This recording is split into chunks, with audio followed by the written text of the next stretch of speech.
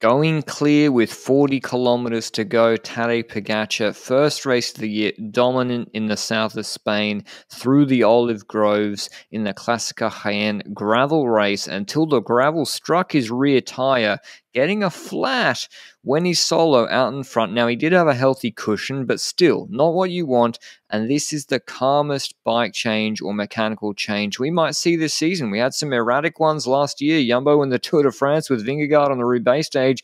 Look at Pogacar, though. Doesn't throw the bike down, leans that Colnago nicely against the chain link fence, makes sure it doesn't drop, gets the bike, or waits for the bike to come off the rack, Machin comes out, and then perfect technique from Machin with the push off, and away they go. Barely any time lost, no stress, no bother, and back he goes, cool, calm, and collected for victory one of race one for 2023 for Tadej Pogacar.